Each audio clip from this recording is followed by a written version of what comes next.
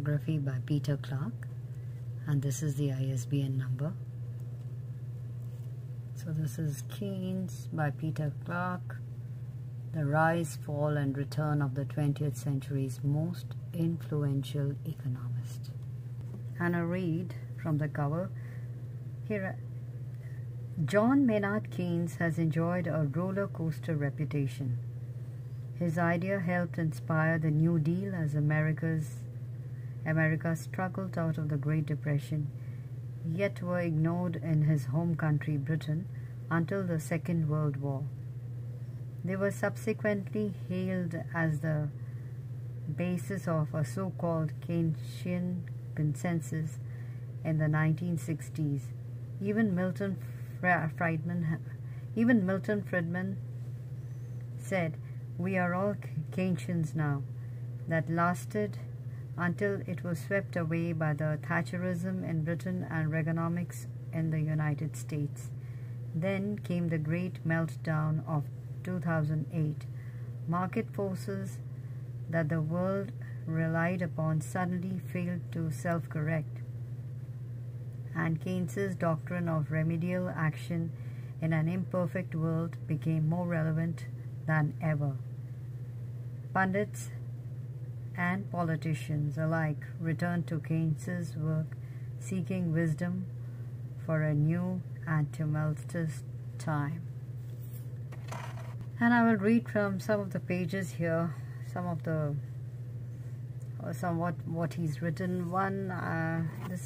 He writes, "What is already clear is that Keynes was neither a dogmatic adherent of free trade nor a reliable convert to the merits of protection.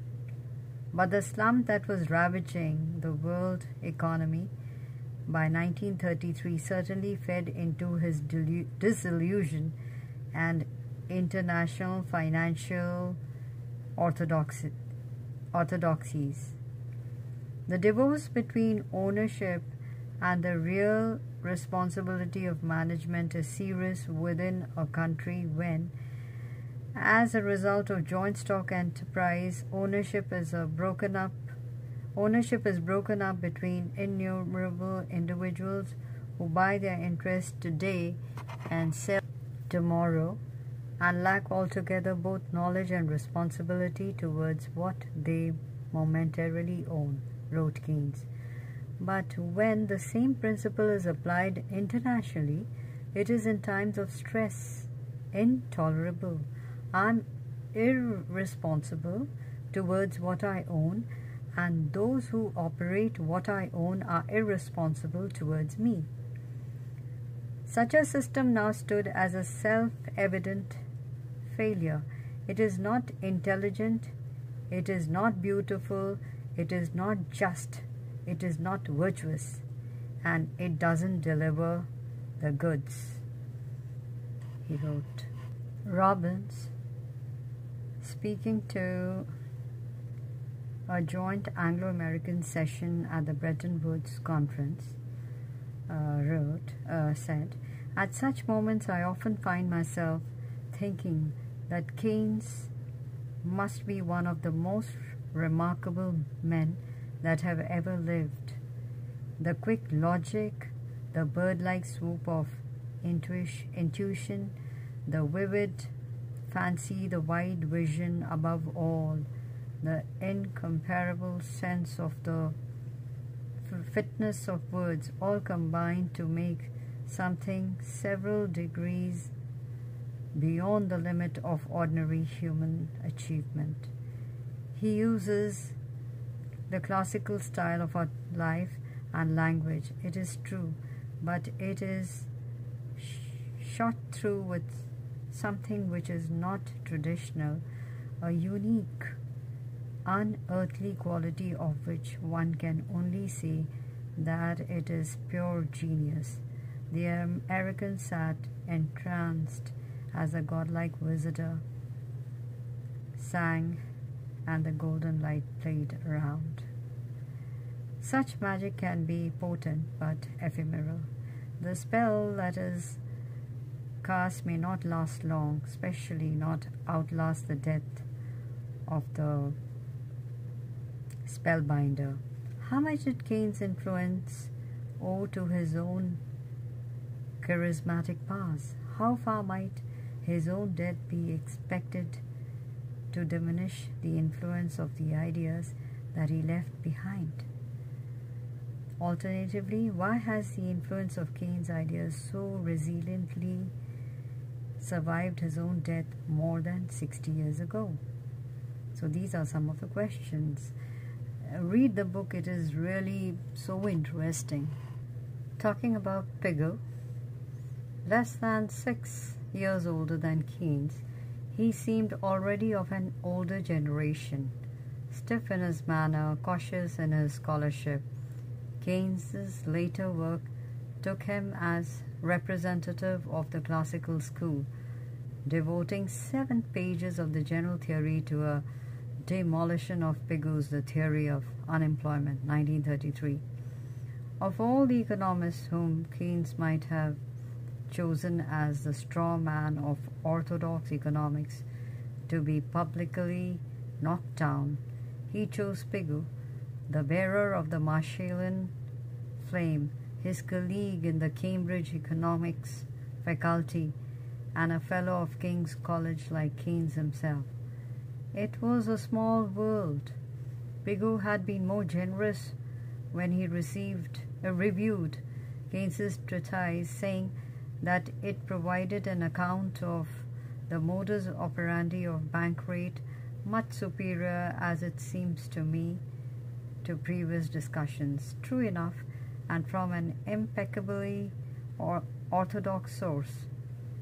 For at this time, Keynes's real achievement was not any theoretical innovation of his own, but his lucidly cogent analysis of how the conventional theoretical mechanisms worked or failed to work in practice. The fact is that the treatise was not as incompatible with orthodox economic theory as its author imagined it to be at the time. Little wonder that Schumpeter considered it Keynes's best book. Its rhetoric was challenging, but its great analytical strength, as Keynes's presentation of it to the Macmillan Committee brought out, was its lucid account of the mechanisms by which the monetary system which was supposed to work, especially the gold standard. It was an extraordinary clear exposition. The chairman congratulated Keynes. Keynes told the Macmillan Committee that there were 7 possible remedies given Britain's current predicament. And he also, one was indeed abandoning the parity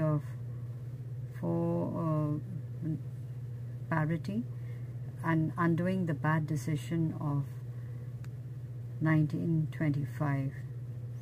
And another thing was that he said 6th was his favorite. So talking about these remedies. However, Keynes now regarded devaluation as a last resort.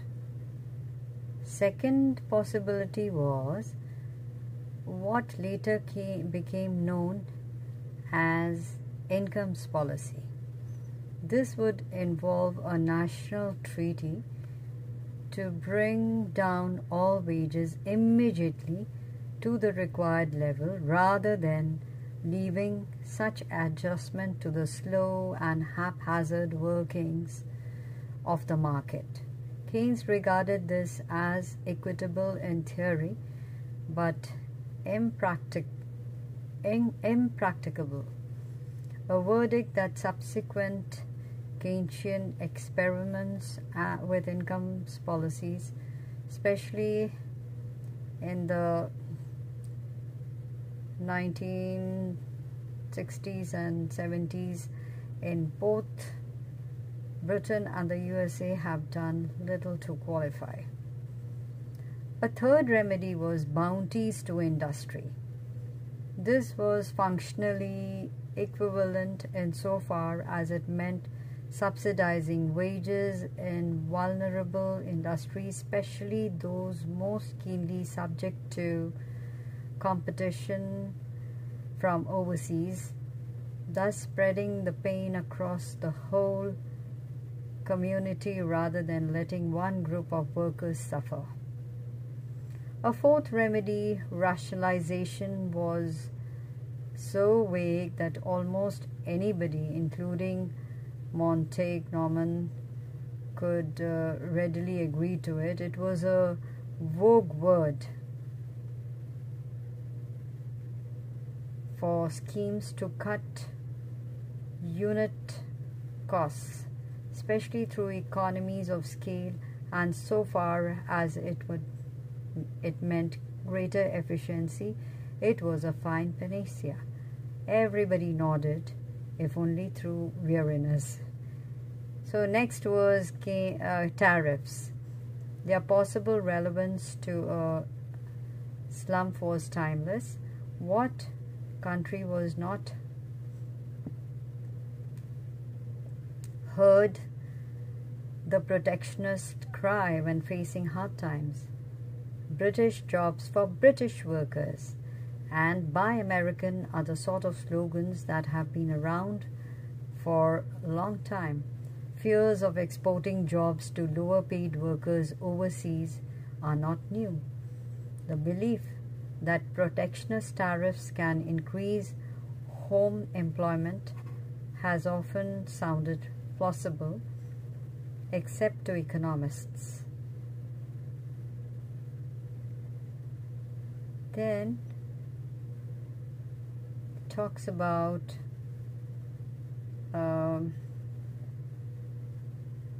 for Keynes, the sixth remedy he talked about was, or policy that he talked about was, home investment or public works. Keynes came clean and calling it my favorite remedy, the one to which I attach much the greatest importance.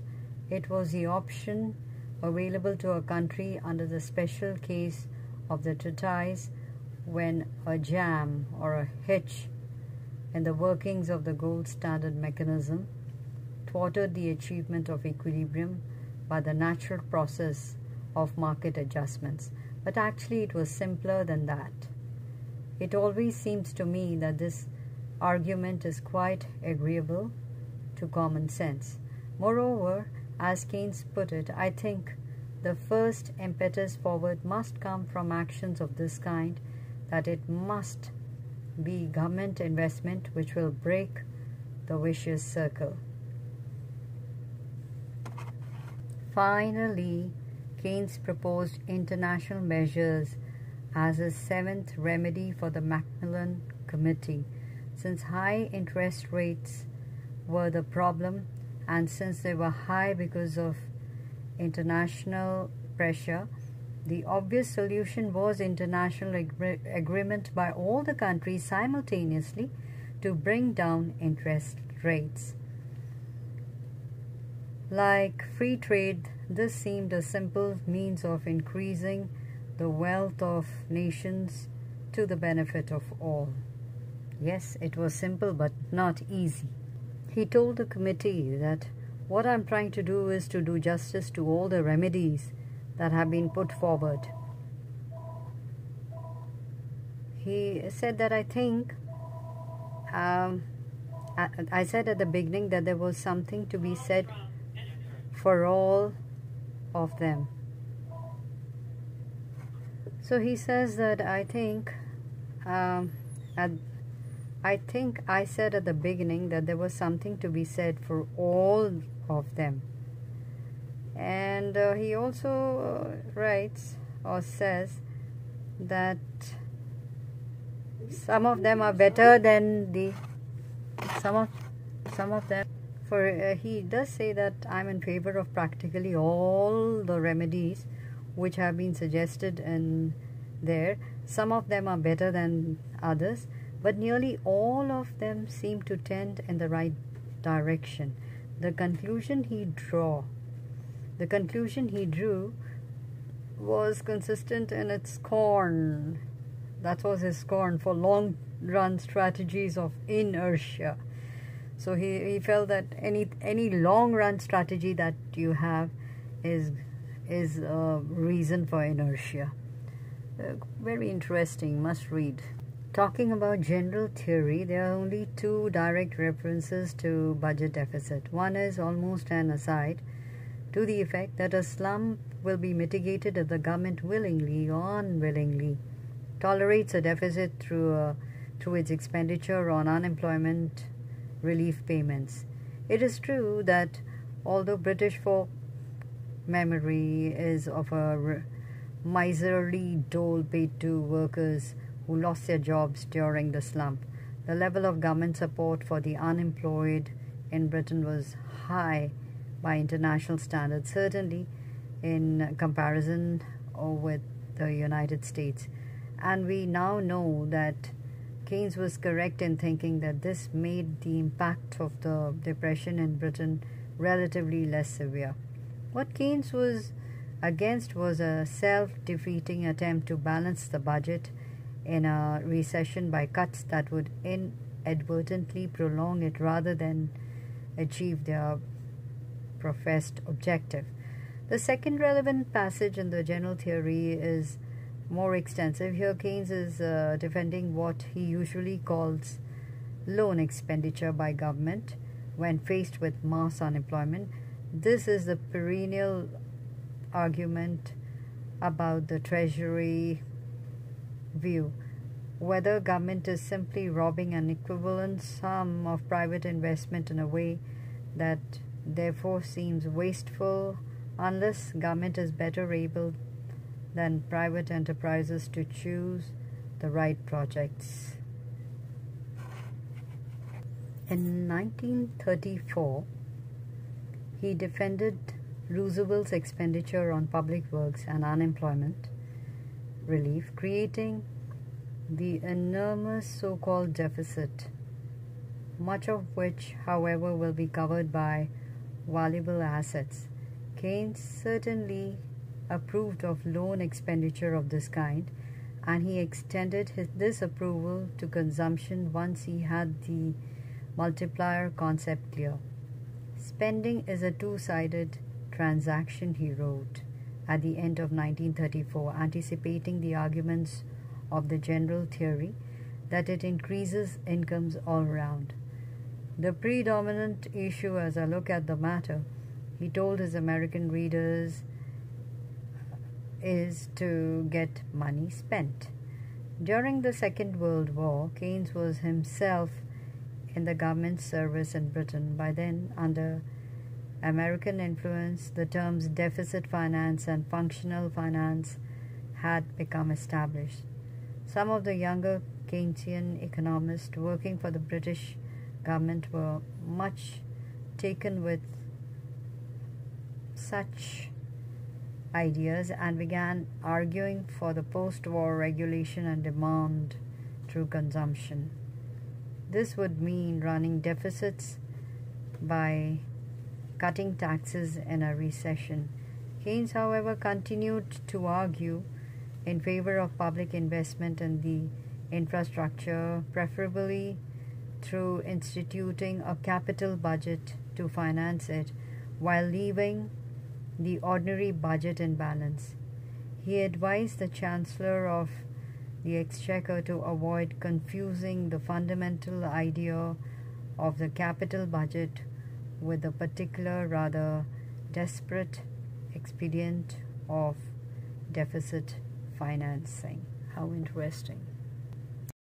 So once again, How to Pay for War,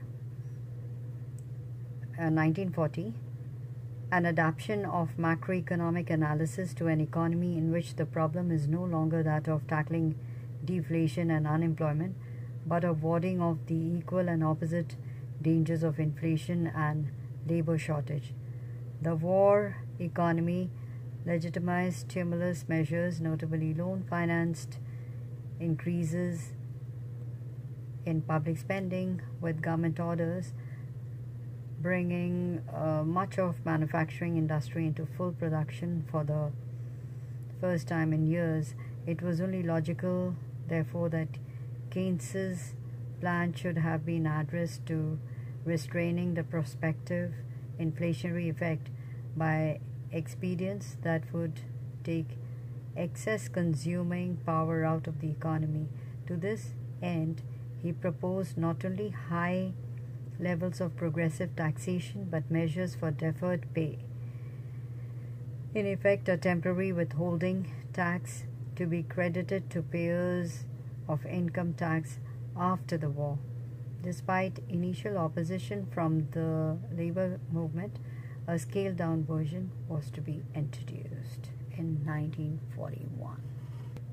"I'm a highly teachable person," Keynes said on one occasion in 1940. "I learn from criticism and before now have laid myself open to the reproof that my second thoughts are often better than my first thoughts, which is an indication, some people think, of a dangerous instability of character." He did not cling to hidebound texts in face of changing circumstances. He thought that there were worse offenses than hearsay, and he recognized a need in every generation for fresh thinking about the agenda of economic policy. There is no single static canonical version of Keynesian thought. After the general theory as before it, he refused to act as the pope of a new religion. This is one reason why there is legitimate ground for taking different views of his legacy. The varieties of Keynesianism that subsequently flourished and sometimes withered were attempts to extend his ideas in trying to make them operational. These were not the first doctrines to find their hubris met by nemesis as history unfolded. We certainly ought to have qualms about too readily invoking the name of an economist who for more than 60 years has been unable to defend himself or clarify the meaning of his ideas. We do not need the sort of anachronistic ventriloquism that is liable to be displayed if we keep asking, what would Keynes think today?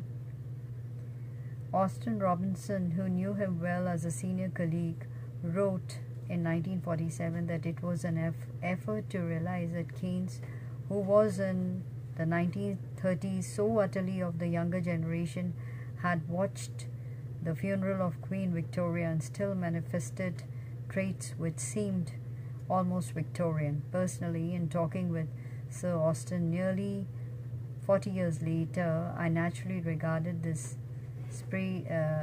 nonagerian in his tennis shoes as himself a figure from a distant era, seemingly remote from some of our current concerns, and the world has moved on since then, of course. Keynes's legacy to the study of economics goes beyond doctrinal disputes, indeed. And the author, Peter Clarke, ends by saying, with so much help in its making, this book ought to be the perfect introduction to a topic of inexhaustible fascination, and any shortcomings are simply my own. How beautiful. So it's a must-read book. You must read it. I've just read out some paragraphs or some points from different pages, and I'm sure when you read the book you'll come across these, because I've just read them at just the way they have been written. So thank you.